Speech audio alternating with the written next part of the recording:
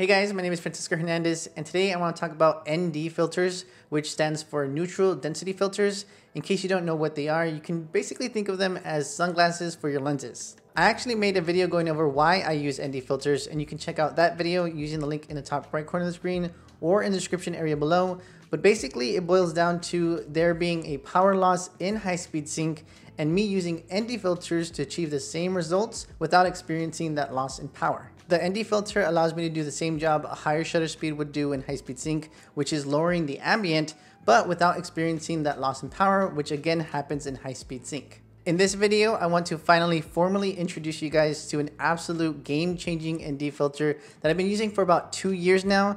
And I don't really like that description, game-changing, but it honestly perfectly describes how my equipment and way of shooting has changed in these past 2 years. Instead of using the godox 8600 Pro or even the 400 Pro in high-speed sync, I can now use the much smaller godox 8300 Pro with an ND filter to get the exact same results, but in a much smaller package. This is going to make fitting the lights into my camera bag much nicer and also makes traveling with the light much easier. There have been ND filters for decades already, so they're not new or anything. However, the type of ND filter that I'm going to be talking about in today's video is still relatively new, because while usually ND filters go over the lens, this new type of filter goes directly over the camera's sensor. I know that might seem scary to some of you guys out there, and that's totally understandable. So at the end of the video, I will give you guys some normal over the lens ND filter recommendations as well. The specific ND filter that I wanted to highlight in today's video is by a company called STC Optics, and it's my absolute go-to ND filter. Rob Hall made a video about this filter 2 years ago, back when we shot together here in my hometown of South Texas, and it's because of him that I started using this filter myself. So of course, big props to Rob for introducing me to this filter. The reason why this ND filter was so interesting to me was because it solved all the different issues that I had with normal ND filters, and it's because of those issues that I never even used an ND filter for many years, maybe even as far as back as 2014. Having used ND filters in the past, I knew from personal experience that if I wanted to use a lens hood with the ND filter attached, that I more than likely wouldn't even be able to use it. It just wouldn't fit with the ND filter attached.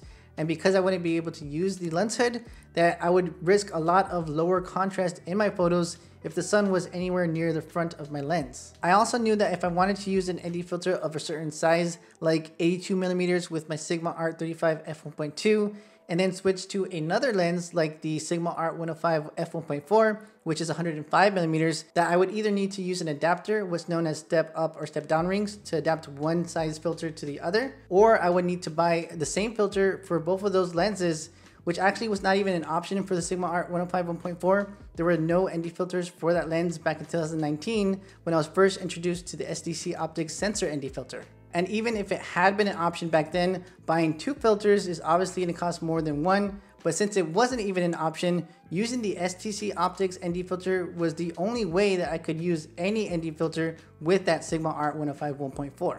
With this new type of sensor ND filter, I was able to use any lens that I wanted, which was extremely convenient, and I could finally use a lens hood, which helps avoid lowering the contrast when I face any sort of sun to the front of the lens, which of course is an issue with using normal ND filters. Attaching the ND filter and taking it off is so easy, which of course is a huge plus, and it's so easy that I wanted to show you guys me installing the ND filter right now. I personally attached the filter using one hand many times, but of course you would want to use two hands if you can. You just place the filter like this and then lay it down before giving it a little push on the top, and then it'll gently snap into place. That specific ND filter is the 6-stop ND filter for the Sony a7R III, so that's how you would install that one. But I believe STC Optics has made a lot of different other filters and even newer updated versions of these filters. So if you intend to use any of their filters, make sure to check out their YouTube channel so you can check out how to install the ND filter to your camera.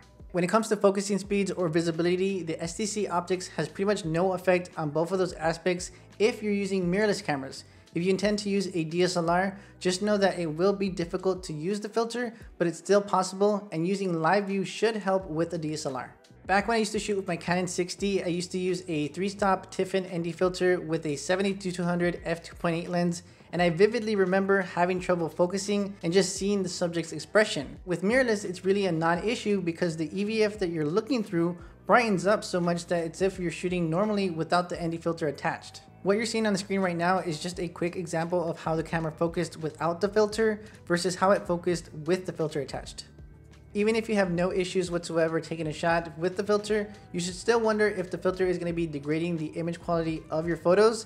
And thankfully, I can tell you that the STC Optics ND filter will not do that. From my own testing with the 6-stop ND filter, the only difference that I noticed was a tiny little bit of magenta, about +5 in Lightroom, and a -50 Kelvin shift in the temperature. But when it came to sharpness, my images stayed tack sharp. I'll leave links to photos taken with the ND filter so you guys can check out the image quality for yourself. When it comes to the accuracy of the 6-stop ND filter, I actually found it to be a little bit darker than 6 stops. So even though it is rated to be 6 stops of ND, it's actually about 6 1/3 stops. The best time to use an ND filter is anytime that you need to lower the amount of ambient light in your shot for various reasons, like long exposures with landscapes, or how I use the ND filter with bright sun using wide apertures with your off-camera flash. It would not make sense to use an ND filter at night, for example, when you're more than likely needing to increase the amount of ambient light in your shots rather than decrease it. If you intend to use the filters like I do and use lenses that open up to f1.4, then 6 stops should be perfect. But if you use lenses that open up to f2.8, then 4 stops should be perfect. And if you intend to use lenses that only open up to f4, then 3 stops of ND should be perfect. If you guys are curious what filter strength you should get, then let me know in the comment section below and I'll help you out as soon as possible.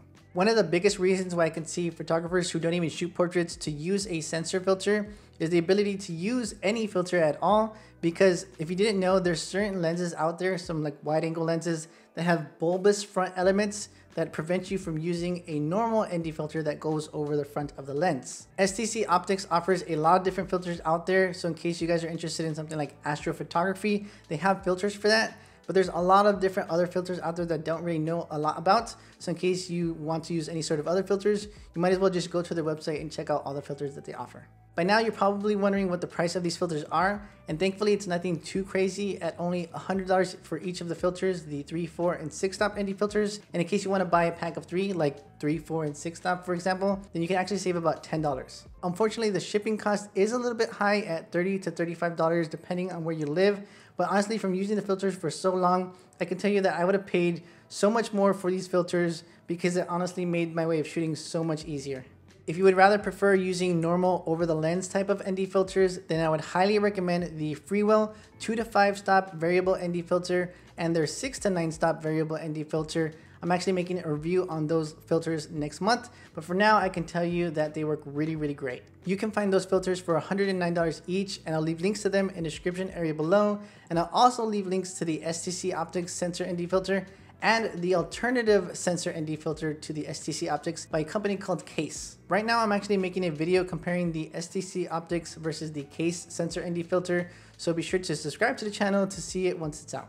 Normally at this point, I would end the video with some new behind the scenes footage from a shoot using whatever product I was talking about in the video, but I actually have a lot of different shoots that I've done using the sensor ND filter on my channel already. So in this case, I'll end the video with some of my favorite photo shoots that I did using the filter. I really hope this video helped you guys out, and if it did, be sure to give it a like and also subscribe to the channel if you're new here. I have a lot of different content coming up. So for now, I'll just say take care, and I'll see you guys in the very next video.